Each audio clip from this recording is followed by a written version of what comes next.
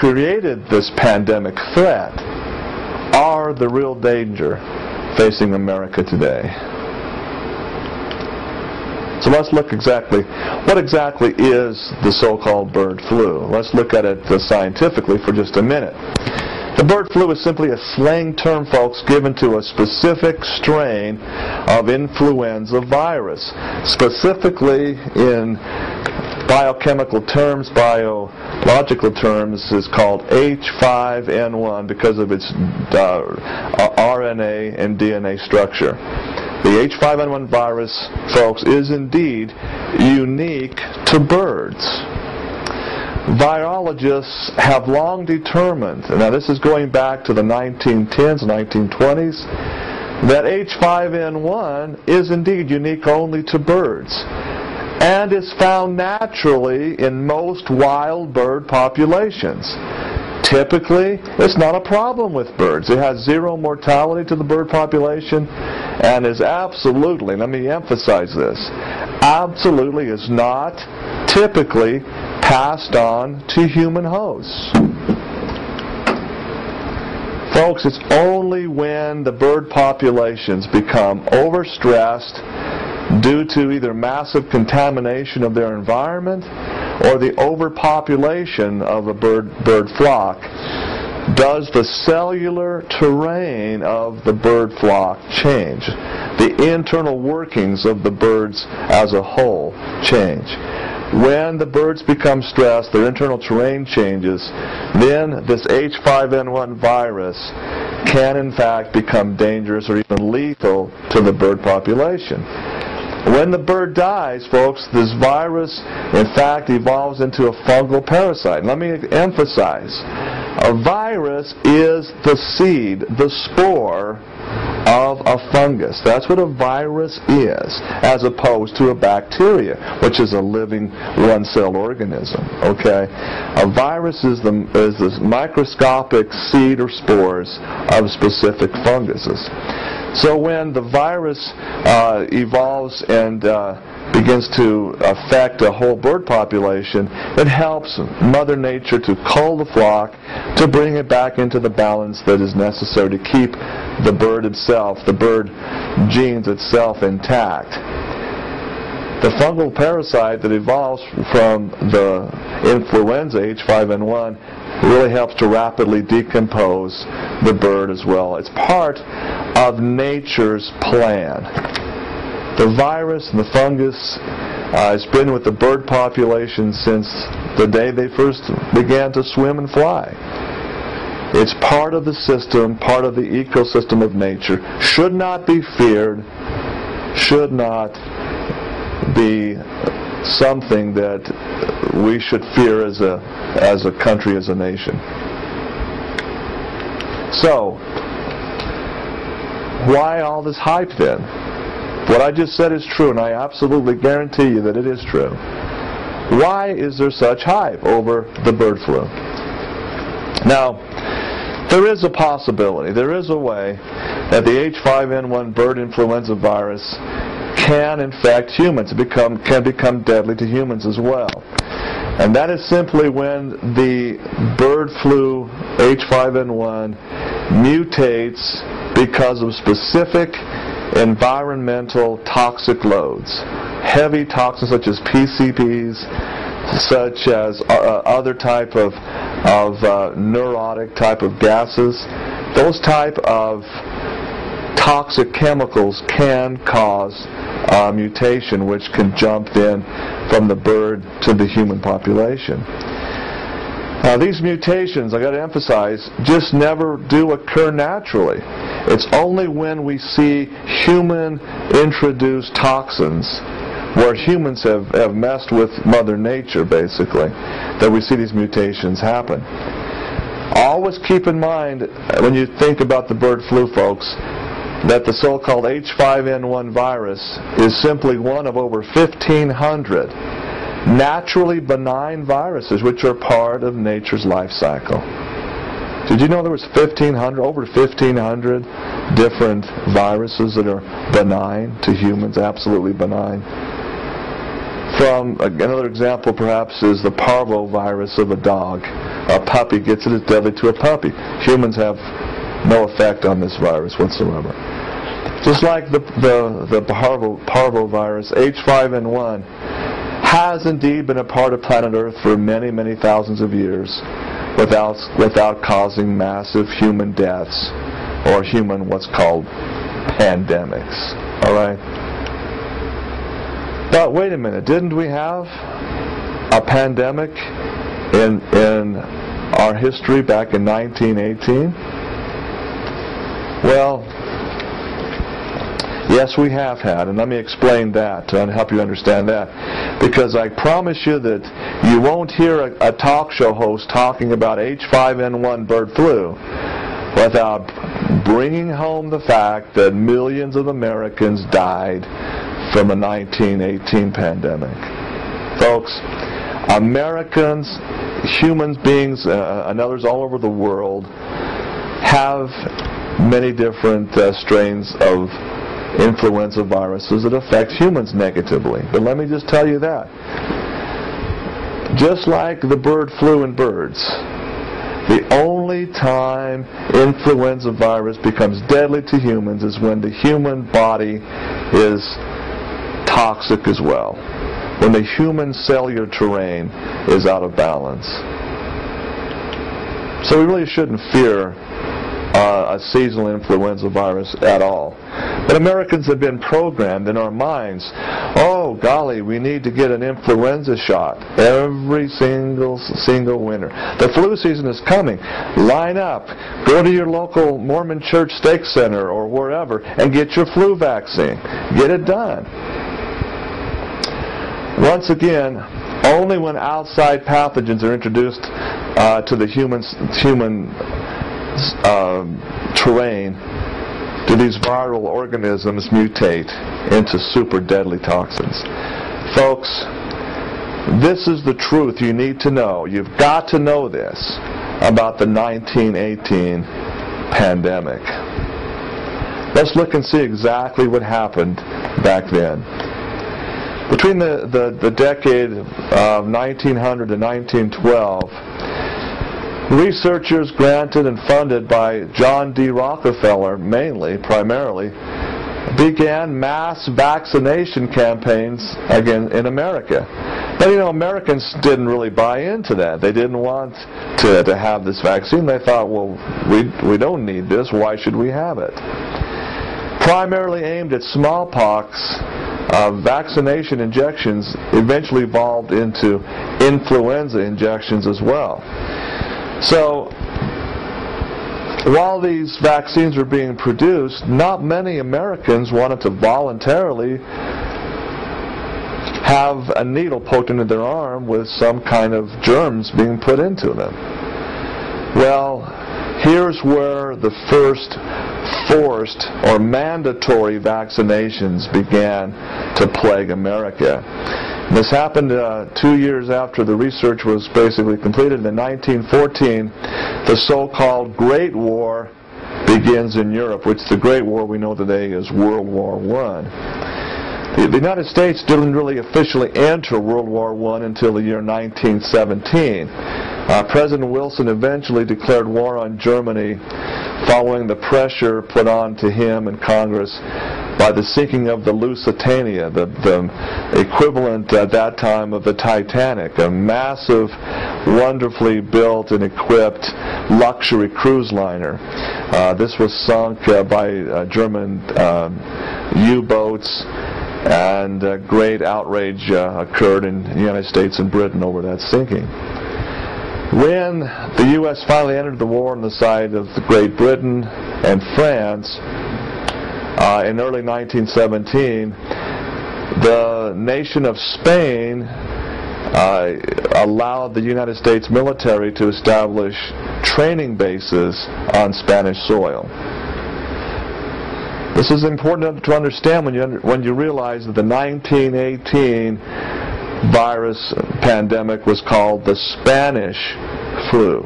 This is the key to understanding where it got its name from, where it originated from in Spain. It originated specifically from the Spanish bases, U.S. military bases in Spain. As part of the mobilization for the war effort, in the spring and summer of 1917, America goes into full production of war material. Bullets, tanks, machine guns, all these new little mechanized warfare inventions were produced.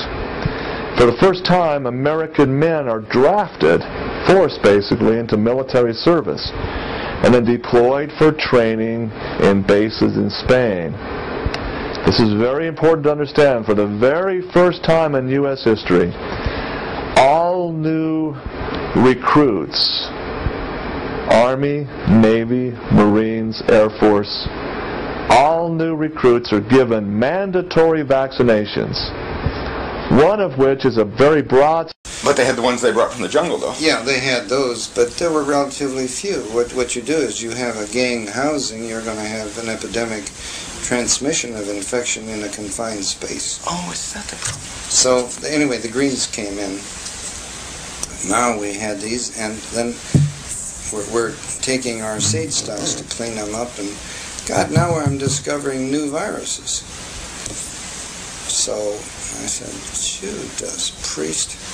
Well, I got an invitation from the Sister Kinney Foundation, which was the opposing foundation, and that was the live virus. Oh, right. Yeah, they had jumped on Sabin's bandwagon. And they had asked me to come down and give a talk at the Sister Kinney Foundation meeting. And I said, it was an international meeting. I thought, God, what am I going to talk about? I know what I'm going to do. I'm going to talk about the detection of non-detectable viruses as a topic. There were those who didn't want a live virus vaccine. They concentrated. The National Foundation for Infantile Paralysis concentrated all its efforts on getting more and more people to use the killed virus vaccine, while they were supporting me for research on the live virus vaccine. So now I got to have something, that's going to attract attention. So I thought, gee, that damn SV40, that vacuolating agent that we have, I'm going to just pick that particular one. That virus has got to be in vaccines, and it's got to be in Sabin's vaccine, so I quickly tested it. Sure enough, it was in there. And I'll be damned. So now, so I go ahead and... So you just took stocks of Sabin's vaccine off the shelf here at Merck? Yeah, well, that had not been made at Merck. It was made at Merck. You were making it for Sabin at this point? Yeah, it was made before I came. Yeah, but at this point, Sabin is still just doing these massive field trials? Okay. In Russia and so forth. So I go down and I talked about the detection of non-detectable viruses. I told Albert... But at this point, Sabin is still just doing these massive field trials? Okay. In Russia and so forth. So I go down and I talked about the detection of non-detectable viruses. I told Albert, I said, listen, Albert, I said, you and I are good friends. But I said, I'm going to go down there and you're going to get upset. But I'm going to talk about a virus that's in your vaccine. Now, you're going to get rid of the virus. Don't worry about it. You're going to get rid of it. But, so of course, Albert was very upset with me. What did he say? Well, he said basically that this is just another obfuscation that is going to upset vaccines. And I said, well, you're absolutely right. But I said, we have a new era here. We have a new era of a detection. And the important thing is to get rid of these viruses. Why would he call it an obfuscation if it was a virus that was contaminating the vaccine? Because, there are 40 different viruses in these vaccines anyway that we were inactivating. And... But you weren't inactivating his, though. That's correct. No, that's right. But yellow fever vaccine had leukemia virus in it, and, this is in the days of very crude science. So anyway, I went down and talked to him, and Albert said, well, why are you concerned about it? I said, well, I'll tell you what. I said, I have a feeling in my bones that this virus is different. I don't know why to tell you this, but I've been around biology a long time. I just think this virus may have some long-term effects. And he said, what? I said, well, cancer. I love it. I love it. Go ahead. No. I said, Albert, you probably think I'm nuts, but I just have that feeling. Well, in the meantime, we had taken this virus and put it into hamsters. So we had this meeting, and that was sort of the topic of the day, and the jokes that were going around was, gee, we would win the Olympics because the Russians would all be loaded down with tumors. This is where the vaccine was being tested. This was right. So. Right. So, and it really destroyed the meeting. You know, it was a big international. Yeah, right. So it was sort of the topic. No. Anyway. Was this the Cancer Society meeting in New York? No, this was the Sister Kennedy. Oh, it was Sister Kennedy. Right. And Del Becco got up and said that he foresaw problems with these kinds of agents. Why didn't this get out in the press? Well, I guess it did. I don't remember. We had no press release on it, obviously. You don't go out. This is a scientific affair within the scientific community. This is a scientific affair within the scientific community.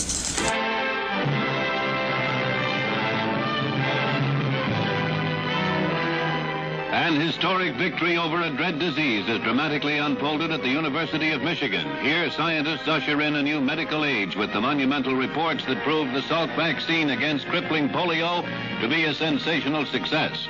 It's a day of triumph for 40-year-old Dr. Jonas E. Salk, developer of the vaccine. He arrives with Basil O'Connor, head of the National Foundation for Infantile Paralysis, which financed the tests. Hundreds of reporters and scientists from all over the nation gather for the momentous announcement. It was too much of a show. There was too much Hollywood. There was too much exaggeration. And the impression in 1957 that was, in 1954, that was given was that the problem had been solved, that polio had been conquered. But anyway, we knew it was in our seed stock for making the vaccine. That virus, you see, it's 1 in 10,000 particles is not inactivated by formaldehyde. It was good science at the time because that was what you did. You didn't worry about these wild viruses. So you discovered it wasn't being inactivated in the Salk vaccine? Correct. So then, the next thing you know is 3-4 weeks after that, I found that there were tumors popping out in these hamsters. Despite AIDS and leukemia suddenly becoming pandemic from wild viruses, Hilleman said this was good science at that time.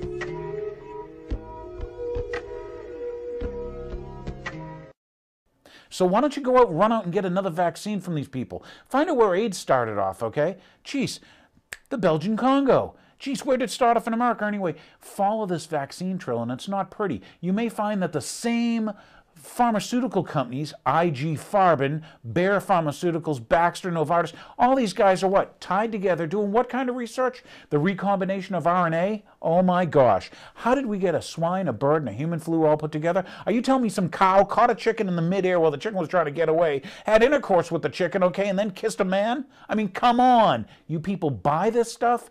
How about race-specific bioweapons? Don't believe me. Read the Project for a New American Century, where Dick Cheney and Wolfowitz, you remember those guys' names, wrote in the document that they should create and utilize race-specific bioweapons. You think I'm kidding? This is also in that document, that Project for a New American Century, okay? Rebuilding America's Defenses. I just gave you the title. There's your homework, folks, where they said we need a new Pearl Harbor-like event to get what we want accomplished. Well, was 9/11 a Pearl Harbor event for you? Just a thought for the day, because maybe the global elitist bankers, eugenicists, maybe they keep score by how many of your family members they actually kill. How do they keep score? So anyway, can't let you go without this. Remember, mercury's good for you. Here's a little clip telling you how good mercury is. Mercury-containing vaccines may help, not harm kids, according to 2 new studies in the journal Pediatrics. There have been widespread concerns that mercury-based preservatives in vaccines might impair the neurological development of children. These new studies suggest that the opposite, that the preservatives may actually be associated with improved behavior and mental performance. So are any of you people toxicologists? You want to come on my show and tell me how mercury's good for you? The new thing is, well, there's less mercury in the flu shot than there is in a tuna fish sandwich. Ingesting mercury and injecting mercury directly into your blood, mainlining it, is two different things. Putting it in your body past your immune system, most of the mercury you eat or whatever you pass. The mercury you get injected doesn't. What's really important about this whole thing is how they're selling you. When we play that CFR clip, this is the Council on Foreign Relations telling you, well, this is what we'll use. Why is the Council on Foreign Relations caring if you get a vaccine shot or not? Are they making money on this? Are they making money killing you? Do bankers make money on wars? Do gun makers make money on wars? Couldn't be, huh? It's just a coincidence.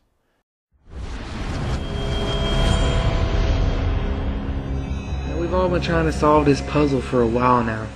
What do chemtrails, the swine flu vaccine, the swine flu itself, and the depopulation plans in the New World Order all really have to do with each other? Nobody's really put together this puzzle with a coherent theory. We haven't had a unified, coherent theory that just explains the reasoning behind all of this until recently. And I'm not going to take credit for this theory. I'm just passing along information that got passed to me. So hopefully you'll listen to this with an open mind. I'll start this off by giving a little background on what a cytokine storm is. Now, a cytokine storm is the basic killing element of any highly deadly virus that kills quickly, whether it's the 1918 pandemic, which was a version of swine flu, SARS, or H5N1 bird flu. These all kill using a cytokine storm. Now, cytokine storms have some unique characteristics, and I'll get into that in a minute. But what a cytokine is, from my understanding, now I'm not a doctor, but from my understanding it's a little like cell inside your body, and what it does is activate all your immune cells. So it starts activating T cells, and if a cytokine's going nuts, as a result, the T cells are going to start going nuts and attacking everything. So your immune system basically starts attacking your own body, and that's what causes massive hemorrhaging and very fast deaths. In the 1918 pandemic, it's been reported that people felt fine in the morning, and by the afternoon they were dead with blood coming out of their eyeballs and all that. So a cytokine storm is not a good thing. And another unique characteristic of a cytokine storm is that it affects mostly people with healthy immune systems. And the reason behind this is that, as the Wikipedia article here states, a cytokine storm is a potentially fatal immune reaction consisting of a positive feedback loop. Now, note the word feedback. Think of this like feedback into a microphone. It starts off soft, but it just starts building on itself until it'll bust your eardrums, you know? So if you have the volume turned down, like an old person with a weak immune system, this feedback loop isn't going to take place. But if you're a strong person with a strong immune system, the stronger your immune system is, the stronger it's going to hurt itself. The more power it has, the quicker that feedback loop's going to start. And at that point, you're really screwed. This brings me to the article in question. A YouTube viewer was kind enough to forward me to this page. And at first I thought this guy might be a little wonky. And he very well may be. But a lot of his analysis is just dead on. This is kenwelsh.com with a dash in it. Apparently he's from Houston. I don't know much about him, although he claims to have been researching this phenomenon for the last 10 years with chemtrails, the pandemics. He's been watching this since around 2000, so he has a lot of knowledge on this. Now I'm going to cut to his analysis on how this puzzle fits together with the swine flu vaccines, the swine flu itself, the chemtrails that have been sprayed for the last 10 years, and the depopulation agenda of the New World Order. So I'm just going to read verbatim for a minute. The puzzle they cannot solve is why the Western governments are so adamant about getting people to actually take the shots.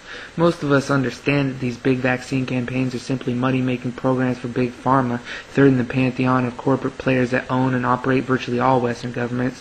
But does it make sense this time? After all, these vaccines are already paid for. They could be dumped in a landfill and the manufacturers wouldn't care at all. Here's the important part. He says, the secret purpose of the swine flu vaccine is not obvious until you fully understand what the vaccine does, and you must combine that information with the understanding that the real pandemic is just around the corner.